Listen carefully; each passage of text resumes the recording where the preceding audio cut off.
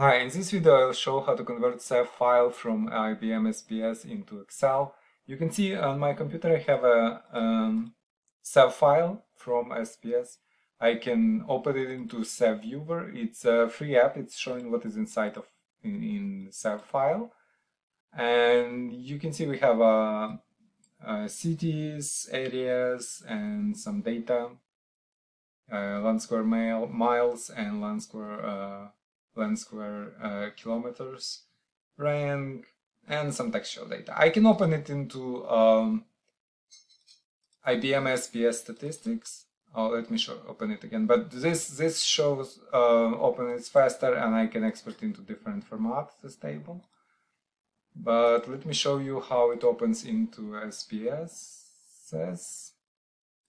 I can just drag file here. Yeah, and it opens. So I'll be converting this file into Excel with application I will install from our website. This is my website. To find application, I'll click on search and type SPSS.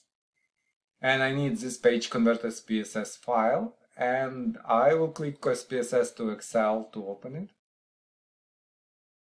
And click on download button to start downloading process and wait until archive will be downloaded on my local computer. I will be recording more videos on how to convert SPSS files into different formats, so if you're interested, please consider subscribing to my channel. We are waiting for archive to be downloaded on my computer. Yeah, let's try it again. Oh, we see it's downloading. It just downloaded twice for some reason. So I'll click on SPSS to download the archive. And double click on MSI signed archive to start installation and click on more info here.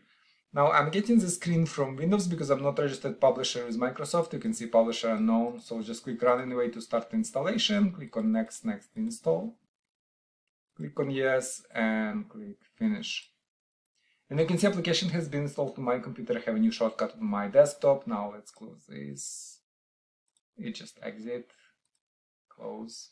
And double click on shortcut to launch app. Now to convert this SPS file to Excel, I have to do 3 steps. In step 1, we will select input files. I'll click on this button and I can select couple, let's select couple SAV files. It's like bank data and states. And they will be added as separate tabs into spreadsheets, like separate spreadsheets into Excel workbook. So after all files selected, I'll click on next tab. There are no conversion options here, so I click next, and on the final step I'll click run to start conversion. And it's asking me for name location of the file. This name location is okay, so I click save. And it's saying that file has been saved. Let's go and open this file. I don't have Excel installed on my computer, and I don't need Excel to install to do this. But I have Excel Mobile. It's a free version of Excel, which is showing what is inside of Excel file. Unfortunately, I cannot resize columns and cannot change it. It's just basic app showing what is inside Excel file, and it's also slow. Let me open it second time. Oops, sorry. This is XLS Viewer. It's different. It's app that shows Excel files faster. But let's launch it again, Excel Mobile. Yeah, and you can see we have 2 sets of tabs. First, we have data, which is we added 2 files, right? So this is the first file, and this is the second file. And there is also prop page. Prop page is what is field types for this SAV file. So it contains properties for every column. So yeah, basically we have imported our exported our data from SAV file from SPSS IBM statistics to our Excel file.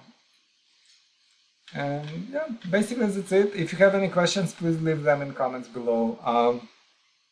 If you'd like to see more videos like this and more applications like this, please like this video and subscribe to my channel. Thank you.